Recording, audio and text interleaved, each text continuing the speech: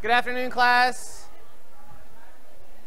Lots to do today, last day here and how things work, so I want to go ahead. Yeah, I think there's already applause. Okay. I'd like to go ahead and get started. When we left last, Friday, we were talking about the Large Hadron Collider. I want to finish talking about that today. Then, after we wrap up the Large Hadron Collider, hopefully you'll have time to talk about why there's a fish tank looking thing up there full of mouse traps. And then we'll wrap it up. We'll call it a semester. So back to the Large Hadron Collider. One of the things I like about science these days is it's pretty open source. There's a lot of collaboration. CERN itself is situated in Geneva. It straddles the Franco-Swiss border. So right there, the experiment itself does not belong to any particular country. Just the physical plant of the experiment is half in one country, half in another. And when you go to CERN, which everyone should do, and when you go to CERN, there are scientists from just about every country on the planet there working. And there are guys from Afghanistan working side by side from guys from Pakistan, and they're all having lunch together. And the CERN cafeteria is just this big melting pot, I guess I'll say. It's an impressive place to go to see the amount of collaboration there. And it's also very open. They're very open source. They're very free with their data. In fact, here's a picture of here's a live shot of the CMS control room. So let's see, they are 5 hours ahead of us. So there's some guy not doing a whole lot right now because it's probably dinner time over there. But there's a live shot of the CMS control center. I mentioned last class there's 4 main experiments at CERN. CMS is one of the big ones. CMS is one of the experiments that UVA has actually had a big role in constructing that device and collecting data there. Also, if you want, I think I have this here.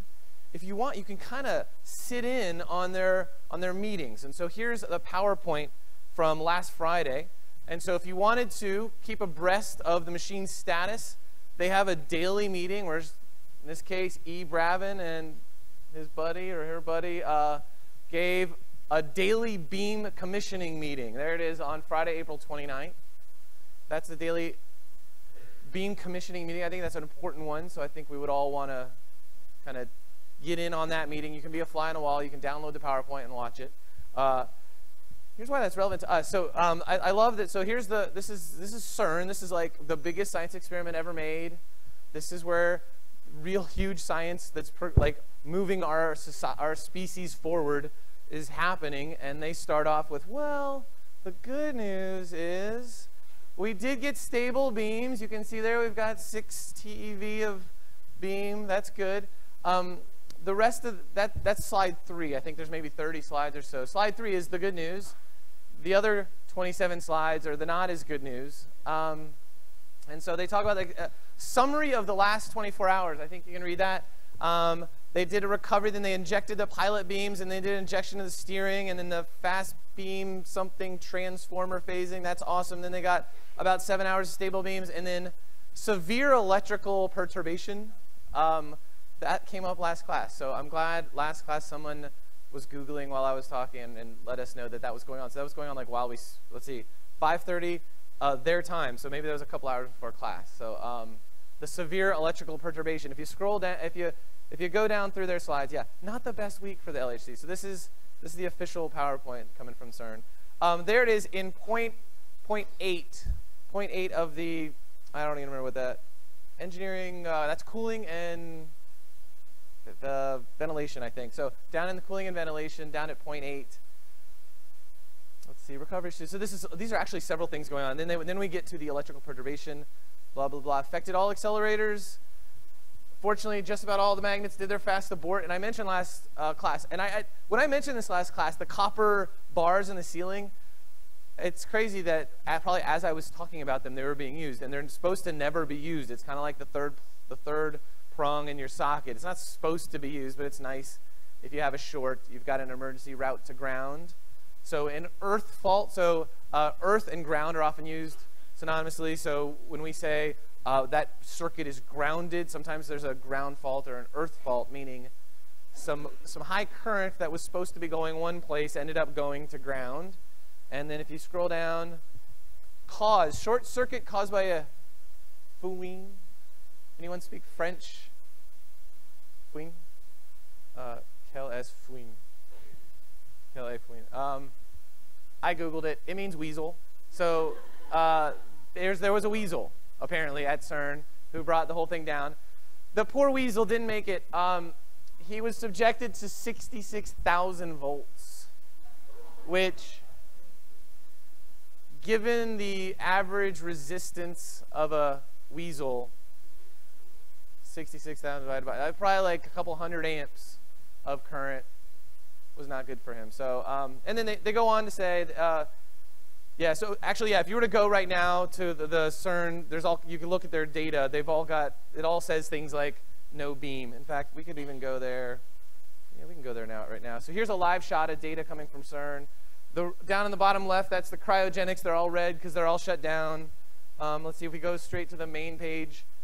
0.8 transformer repair going on. No beam before Friday. Next step, data as soon as possible. So till Friday, that's a whole week of downtime due to a weasel. So that's what's going on at CERN right now. So smartest men and women on the planet, I'm pretty sure, couldn't figure out how to keep weasels out, I suppose. I don't know. One of my other students today said they probably didn't account for the standard deviation of weasel size, and maybe they didn't, maybe the weasel got in where they didn't think the weasel would get in. A little small one, I don't know. Okay, so let's finish up talking about the Large Hadron Collider. So there it is, 17 miles around, 100 meters underground, 4 main experiments. So you can see there's a sort of a penultimate ring on the left. That's the super proton synchrotron. And CERN's really good at recycling. What they do is they built like the best accelerator ever. And then when they wanted to upgrade it, they just made that the lead-in stage to the next one. And so then the next one was the biggest accelerator ever until that became just the lead-in stage to a bigger one. And so right now there on the left, that was the largest accelerator on the planet for a long time. And now it's just the feed-in for the Large Hadron Collider, which is 17 miles around. So it sends these 2 counter-rotating beams of protons into collision. I just want to get into 10 minutes of detail about how that happens, sort of. Let's pull up some more pictures. There's the beam pipe. So if you're ever, like I said, if you're ever to go to CERN, everyone should, you might have access down to the cavern. So that picture right there is 100 meters underground. That beam pipe is, I don't know, like 4 or 5 feet around, 4 or 5 feet in diameter. And that contains the beam. Now, I mentioned last class, the beam is actually about the size of a pencil. The reason I need a 5-foot diameter tube for 2 beams, well, the beam pipe is the diameter of the pencil. The beam itself, I mean, it's protons. It's unfathomably small. But the reason I need something that big is because of my superconducting magnets. So pretty much the entire 17 miles of the Large Hadron Collider is superconducting magnet. And that is a lot of the energy and expense and engineering difficulty that went into it. And so today I want to talk a little bit about why you need magnets, why we use superconducting magnets, how do you get the protons in there, and then we'll be done with that.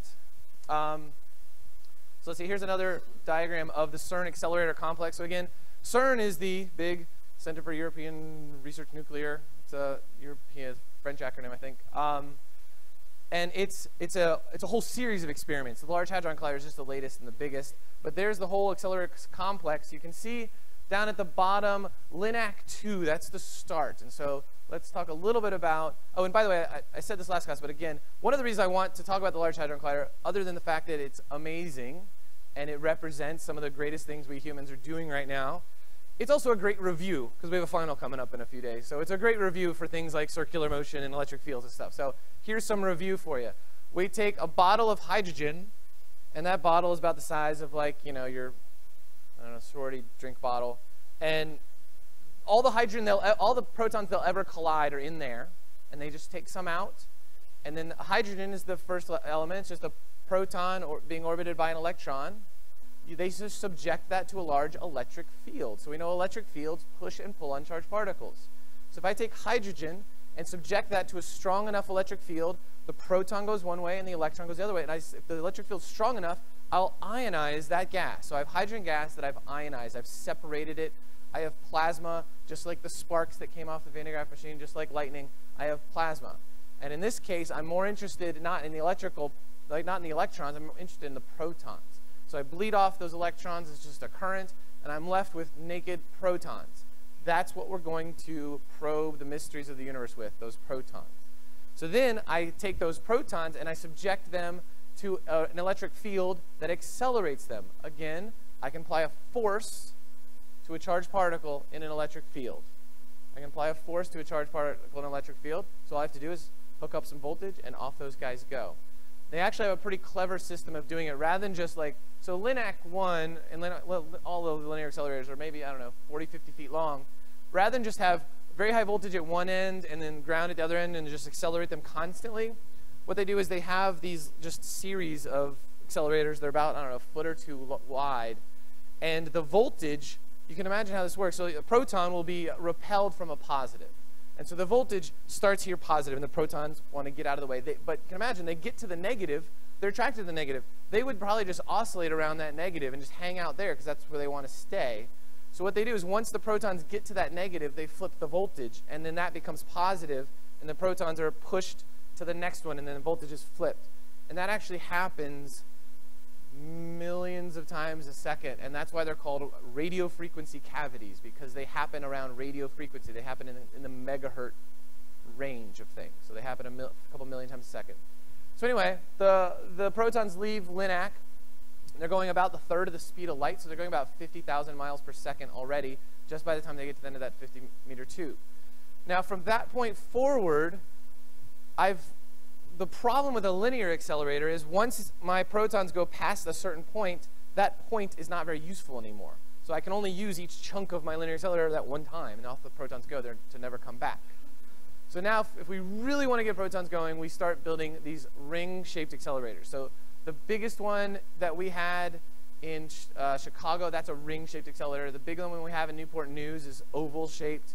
And the Large Hadron Collider and the couple stages leading up to it are circular because I can have a little accelerator piece and they'll go past it 11,000 times a second, so I can keep recycling it. Now here's another nice bit of review for us. Things in this universe don't go in circles by themselves. So the linear accelerator, I can just give them a push and they'll go in a straight line. That's what things do. To get anything, including protons, to go in a circle, I need to give it a push. Hopefully we remember that push needs to be centripetal. So I need something to push those protons on that ring. I need to push them centripetally. Fortunately, nature is going to help us out a lot there. Where's my right-hand rule? Nature is going to help us out a lot there because as those protons whiz by, all I need is a downward pointing magnetic field. I'm going to use my right hand. They're protons. They're positive. So if my protons are going this way, my protons are going this way, and there's a downward pointing magnetic field, those protons will feel a push orthogonal to their velocity. That's the black F up there. And that is a centripetal force. So all I have to do is get it just right, and those things will go in a circle. I have to get the magnitude right, the strength of my magnetic field right, and those things will go in a circle. And so I've got protons going in a straight line. I just have a nice downward pointing magnetic field, and I'll bend them in a circle. I now have centripetal motion just from voltage and current. That's pretty much it. And so just briefly, how do we do that? Well, they're going really fast. And if you remember from when we were talking about circular stuff, how hard I need to push something to keep it going in a circle goes up with the square of velocity. So as these things get going faster and faster, I need a much, much stronger push. And so the amount, as v goes up, the amount of F I need goes up with the square of that. Therefore, the amount of B, magnetic field I need, goes up. And so I need a very, very strong magnetic field. The magnetic field I need is so strong that normal magnets definitely wouldn't do it. I couldn't get like enough refrigerator magnets together to do it. And a normal wire to make an electromagnet wouldn't do it either. I would have, the whole tunnel would be filled with wire. I couldn't make an electromagnet big enough. So this is only possible due to that weird thing we were talking about called superconductivity. And so using liquid helium, I cool the magnets down, and I cool the electromagnets down, and I get superconducting wire. I can jam 14,000, 15,000 amps into wire like the size of my belt, and I can get very, very strong magnetic fields. And that's how we get these things going in a circle. And so using so around that ring, I've got a lot. I think maybe like close to 2,000 15-meter long chunks of magnet, of superconducting magnet. So I take a superconducting magnet, put it right near the beam pipe, and as those protons go by, they bend ever so slightly. And that's the reason, by the way, it's 17 miles around, because I can only bend them so much. I've got the strongest magnets ever made, and they're still only bending them the tiniest bit. And so it would be great if we could make an LHC here in a building, but we can't get them to bend that tightly. And so we have to make it that long, or that's as strong as we can bend them. So then they go spinning around the track. But we've got a couple other things we need to do. Occasionally we need to accelerate them. So around the track there's also a couple thousand accelerator sections, and that's just the same as before. It's just an electric field. Electric field pushes on charge. And then here's the other problem. Those protons, they're all positively charged. We know that like charges repel. And so I've got a bunch of protons in a pipe the size of a pencil. They are constantly trying to leave. They're constantly pushing away from one another and trying to go out of the beam pipe. And so actually every third section of pipe is not a bending or an accelerating, it's a squeezing magnet. And so I've got, that's kind of how the whole machine works. It's like sets of 3. It goes accelerate, bend, squeeze, accelerate, bend, squeeze, accelerate, bend, squeeze for 17 miles around. So I've got these squeezing magnets that focus the beam down to this very, very tiny point. And then finally I'm ready to collide them. And so in my 4 main experiments, ATLAS, CMS, and LHCb, I bring those beams into collision. And so around the 17 miles, it's mostly beam pipe. But then at 4 places, I get to do the science. And the science is bringing these things into collision and seeing what comes out. And we've been doing that at particle detectors for a century now. At the Large Hadron Collider, we've been doing it for almost a decade. And we bring protons into collision, and the goal of that is just to create another Big Bang. Lots of them all day long. Big Bang, Big Bang, Big Bang, and we see what nature does with a Big Bang. And that's how we study some of the craziest concepts and ideas and theories of science is, well, let's watch the Big Bang happen. The Big Bang happened 14 billion years ago.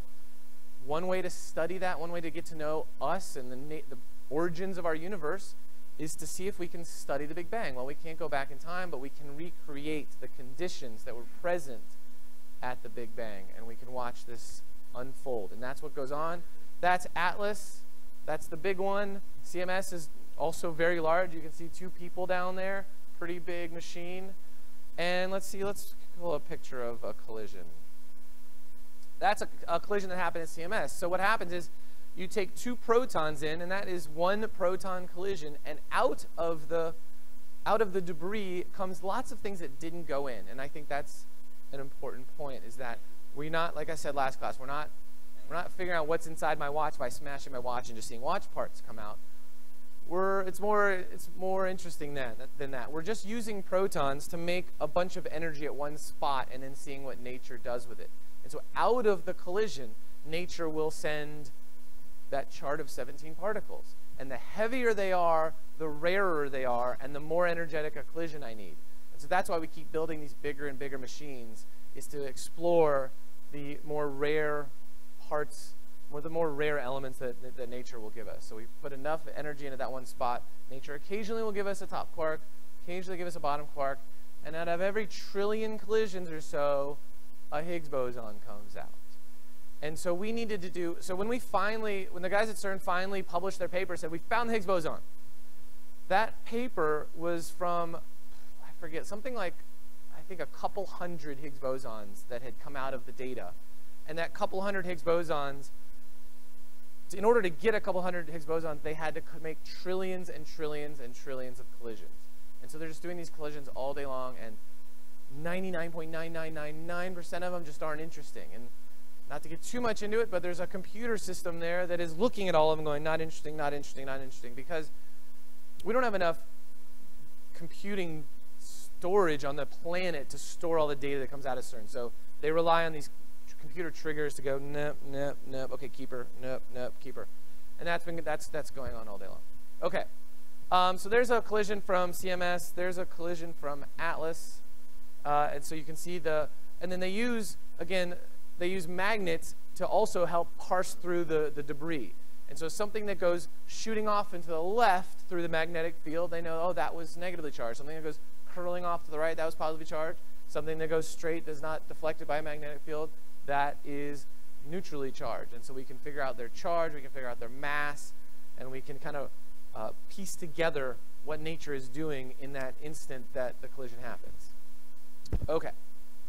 And then you get, every now and then you get to have, let's see, does that tell me how many there were? Yeah. But then every now and then you get to have a big conference and say, hey, we did it, we found something amazing.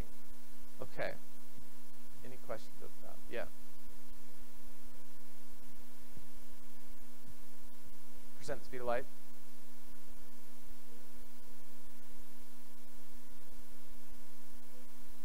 Yes. Billy asked, why can we go any faster? First of all, you can't go faster than the speed of light. That's just a rule of nature. Einstein predicted it. We're pretty sure he's right.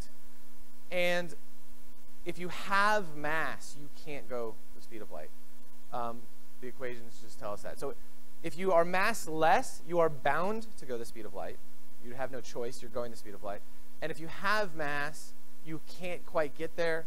And there's a couple good reasons for that. One, your mass actually increases with speed, and so you get heavier. And so it would take infinite energy to get something with mass to the speed of light. So it would take infinite energy.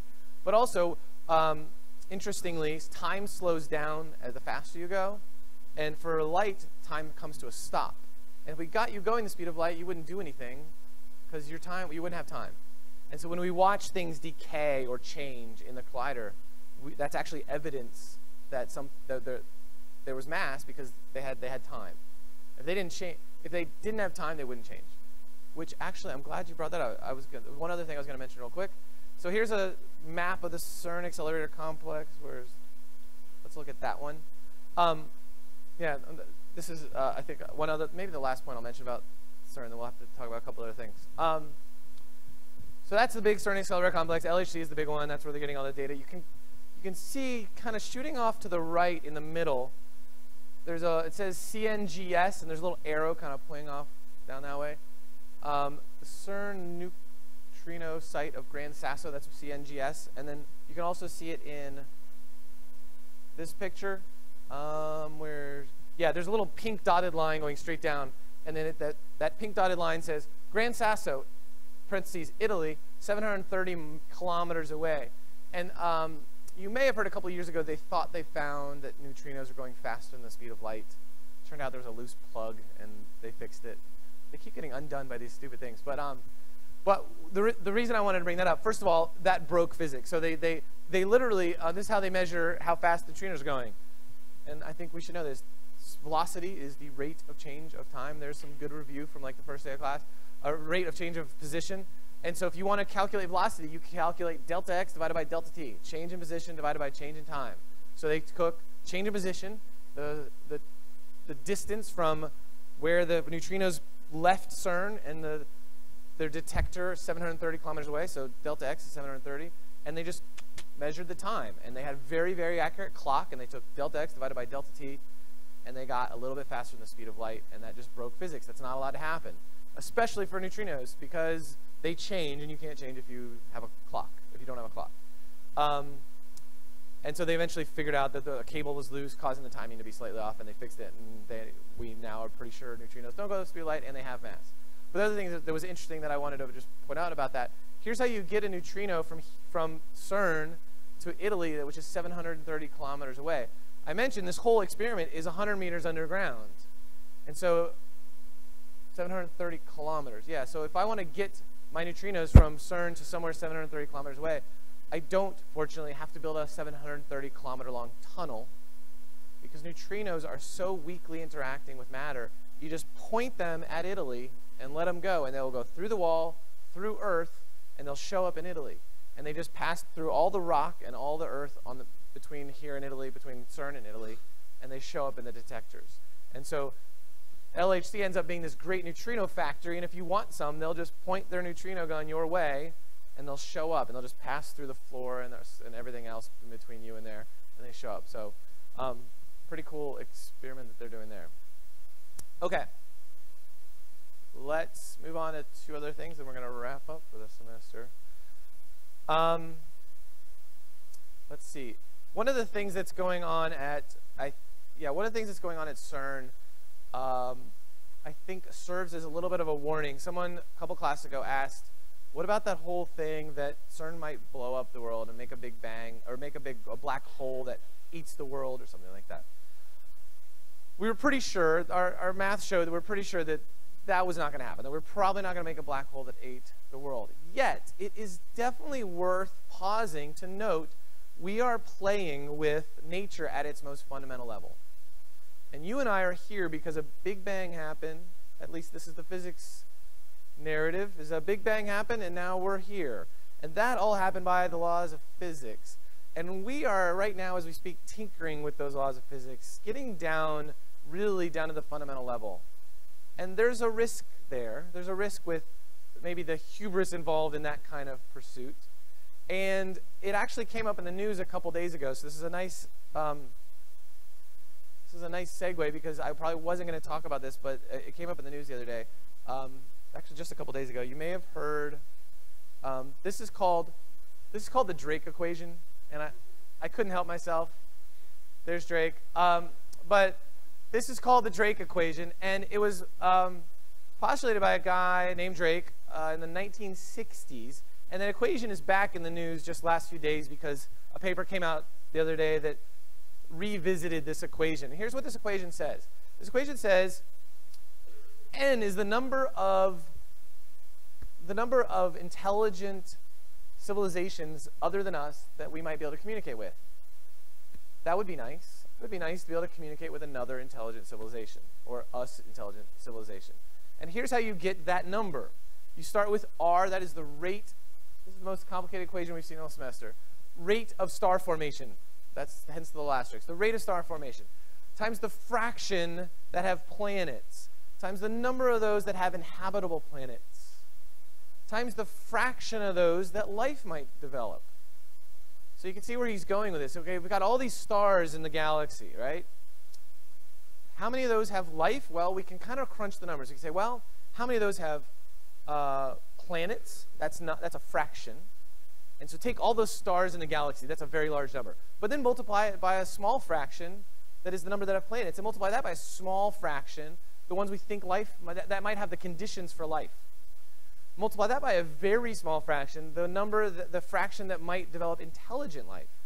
Multiply that by a very small fraction, those that actually might eventually communicate with us.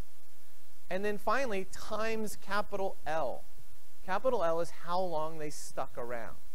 And when Drake wrote this equation, and this is, I think, still a good point, when Drake wrote this equation, what he said was, that last number might be very small. In fact, that last number might be roughly 0. And the reason for that is, in order for us to communicate with another civilization, they need to be doing things like making TV channels and radio channels and satellite signals and cell phones, right? There's no way we're going to see them with the naked eye. The way we're going to detect another species is by their communicating.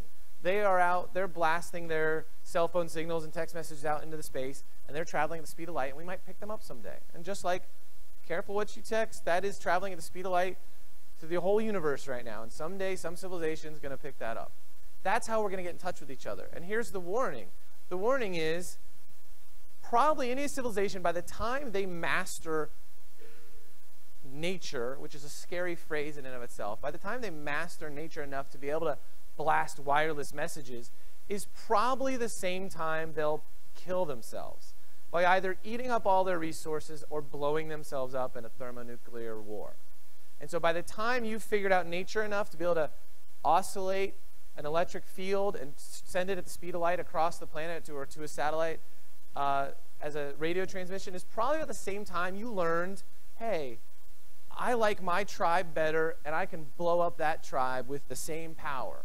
And so the power that enables us to communicate is the same power that is a little bit risky to wield. And so that's the warning right now for us as a species, that right now this is where we are. We're in this stage where we're learning a lot about nature. We should use it for good, not bad, I guess I could say. And so in 3 minutes, I think I want to tell you a little bit about how that works. And by how that works, I mean, so we're learning how stuff works. Here's the 3-minute, 2-minute version of how a nuclear bomb works. The way a nuclear bomb works, there's two kinds.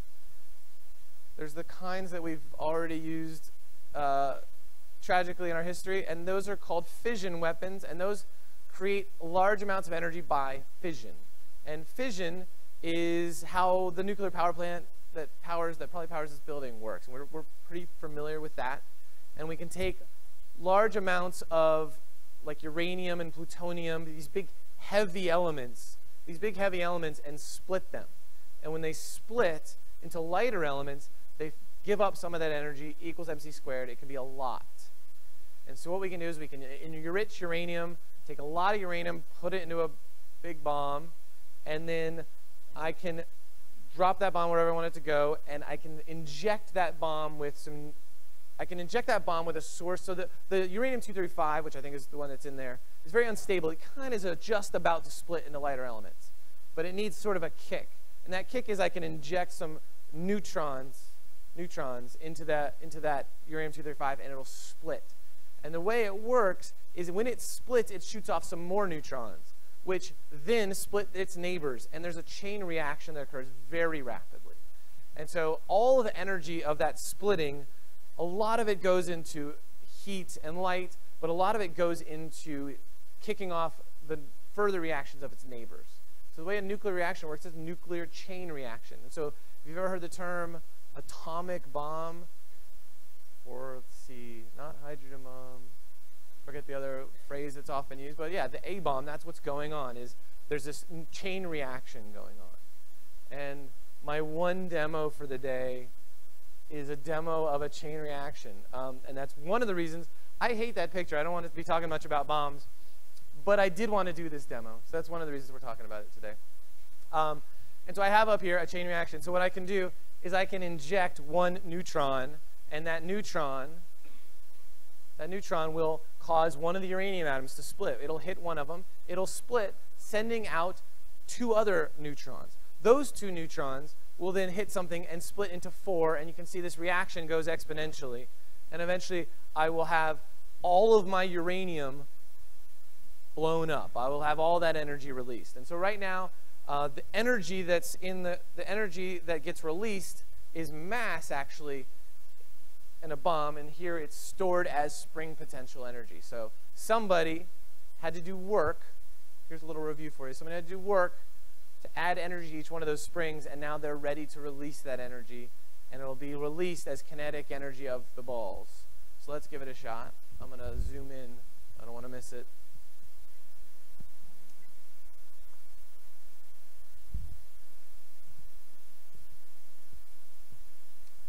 So I should just need one neutron. I should just need one neutron, and I'll probably miss the first time. Let's give it a shot.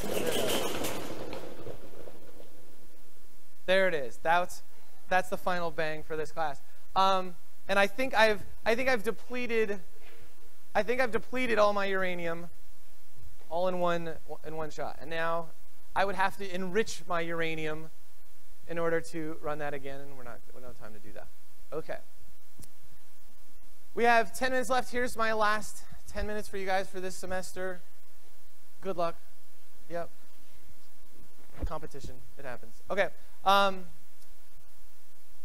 Here's my last, in 10 minutes, here's my last comments for you guys. That all semester, I've gotten to know a surprising number of you, which I thought was awesome. There's like 250 people in here. I've gotten to know bunches. A lot of people have been pretty proactive about coming to office hours or just seeking me after class. So I've appreciated that. And I've gotten to know that most of you guys are not physics majors, and most of you guys are going to go off and do amazing things in the world of nursing or art or whatever you guys, your major is. And so I want to just reiterate something I said on the first day of class, and that's why do you take a class called How Things Work? Why do you study physics? Why do you not just leave that to the physicists? And I think I'll give you 3 reasons. I'll give you 3 reasons why I think everyone should study physics. Everyone should want to know how things work. Reason number one, I'll call perspective, and that is just about anything you've studied. One way to think of something you've studied is it's something that can challenge your perspective and give you a new way of looking at your limitations, another way of looking at the species. And I think one of the things that science has done, which is vastly important, is we put a camera on the moon. And so for the first time in the history of our species, we could see ourselves from afar. And I think that is a very important thing. And so what science can enable you to do is to look at yourself in a different way, to look at yourself in a different light. And so when we look at the very, very, very small, and we realize we're made of atoms, and those atoms are made of things, and those things are very difficult to understand, that is an important thing for all of us to do, is to challenge the way we look at ourselves, the way we look at our place in the universe. There's a picture taken from the moon. You may have heard of the pale blue dot. That's a pretty famous photograph taken in the 90s. And it's a great story that Carl Sagan, so we had the Voyager 1 spacecraft, and we had sent it out at like 50,000 miles an hour. It was buzzing through the solar system, and its job was to take pictures and study the planets as it left the solar system. So it passed all the planets, and it passed Saturn and Jupiter, and that was its last job, and it beamed back some important data back to us, and that was it. And its job was over, and so we were just going to let it go off into the galaxy forever. And so Carl Sagan, one of the great science communicators at the time, said, let's do this. I know this is not part of its official mission. Let's see if we can get it to turn around and take basically the coolest selfie ever. Let's see if we can get it to turn around and take a shot back at us. And that white dot is us. And at the time, again, no one had ever seen us from such, I think, a humbling perspective, that we were just this dot floating in the cosmos. And I think that's an important perspective to, at least in your whole life, spend 5 minutes going, what? That's crazy. And so if you ever get a chance, read Carl Sagan's thoughts on that. He's very eloquent, and he encourages you to think about just how, when you look at our planet from that perspective, how nuts it seems, he says something like, to be killing each other over a fraction of a pixel. One inhabitant of one side of that pixel, freaking out about the other inhabitants on the other side of the pixel. It's just, I think it's a good perspective to have. And so I think science provides that. And like I said, that's one way to think of so many of the things that we study. And so when we study art, when we study religion, like that's kind of an important thing to do. Is it causes us to think in a new way about ourselves. And that, I mean, hopefully you've read a book and seen a movie and listened to a song that did that. You're like, what? That really messes with my worldview. And that's, science can do that, which I appreciate. Another thing I wanted to mention two more things before we head out. I'll have to do an eye clicker at some point. I could skip it today. I'll do it at the end. Before we head out, here's another one that I think is a big one. And I've stood here a grand total this semester of probably going on 30, 40 hours of talking. And my ego likes to sound like I know what I'm talking about. I think it's important to know that none of your professors know what they're talking about. And scientists in particular don't know what they're talking about. And so, like I said, my ego wants to say, yeah, this is the way it is. Scientists dwell in uncertainty. That is actually ever since a guy named Werner Heisenberg came up with the uncertainty principle, it's now actually embedded in our actual understanding of the universe, that there is no certainty. I think Newton was on a path to figure out if we just got the right equations, we would know everything. We would know how the universe worked. We now live, and this is an important understanding, we now live in a period where science tells us we'll never know. We have to be okay with that. And we have to understand that we can never pin down nature. It's just, it literally, we've kind of proven that it won't be, we've kind of shown that it can't be shown how it works. I mean, that's kind of the picture that we have right now. And again, as a scientist, I think that's very important. It kind of erodes dogma. It kind of protects you from dogma. It protects you from this idea that I know what's up and everyone else is wrong. I just think that has never been a healthy outlook. And so science in the last century has kind of given us a scientific reason to doubt that kind of thinking, to say, no, there is uncertainty. And so I've always thought that one of those false dichotomies is that the opposite of faith is doubt, and that science is trying to get us to this place of ridding doubt, and that's just not the world we live in. And science, in fact, is just giving us the opposite, showing us that uncertainty is something we have to be comfortable with, and I think that's a healthy perspective. And then the last thing, I already said the first day of class, and that is, here's the last reason you should study physics and want to know how things work and want to know why, I don't know, probably all your studies, and that is, science and physics will just enrich your time in this world. And so the more you know, if you know all the intricacies of how a rainbow works, that doesn't diminish rainbows, it doesn't make them any less beautiful.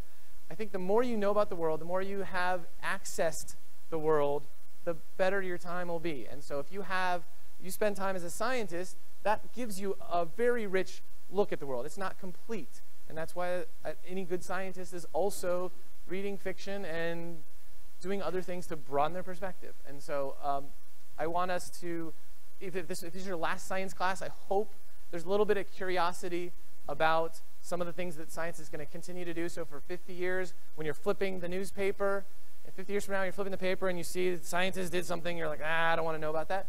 Read that article. They're probably doing something really cool that might change your perspective about the world, that might unsettle you a little bit, and that's a good thing. Okay. Should I do an eye clicker? Yes? Okay, fine. Lindsay says yes, so sure.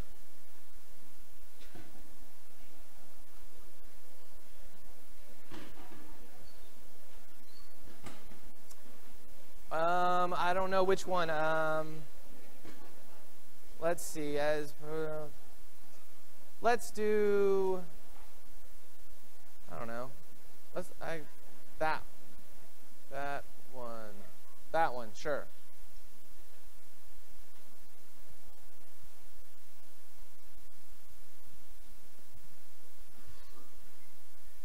Look at you guys. Geniuses. This is great. Everyone's getting it right. Well, 37 of us think they're going at constant speed, so they're not accelerating.